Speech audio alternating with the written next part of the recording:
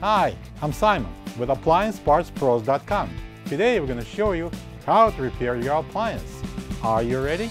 Remember, anytime you work on your appliance, make sure it's unplugged or the circuit breakers are off so there's no chance of electrocution. In this video, we'll show you how to replace the lower dish rack in the KitchenAid dishwasher. It's going to be a very easy repair. Should only take a few minutes to show you how to do it.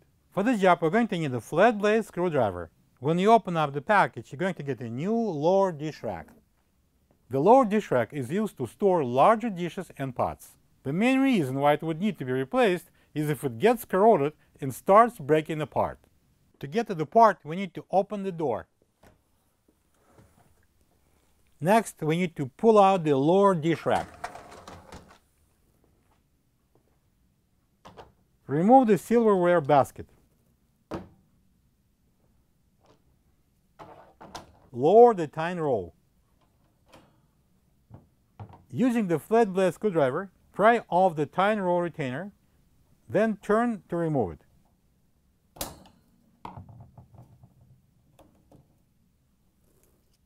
Using the flat blade screwdriver, push down on the locking tabs and remove all 4 wheel assemblies.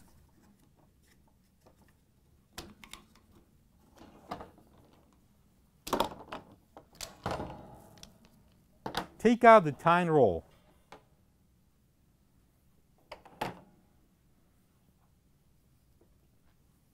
This is the old lower dish rack next to the new one. If you don't have this part, you can get it from AppliancePartsPros.com. Put in the tine roll. Clip on all 4 wheel assemblies and then install the tine roll.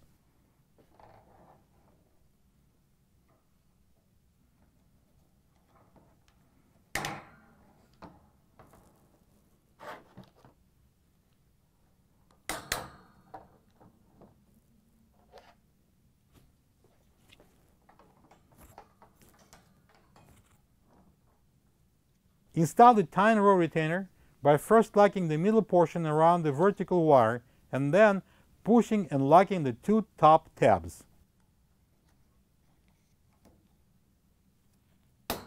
Raise and lock the tine roll.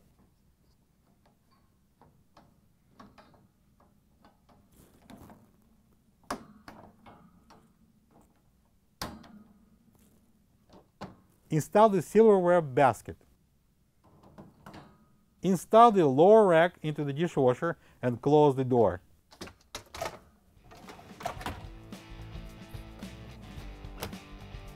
Plug the dishwasher in and enjoy your clean dishes.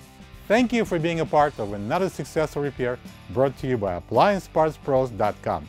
For any of your future appliance repair projects, please check out our other repair videos available on our site, on Facebook, and on YouTube.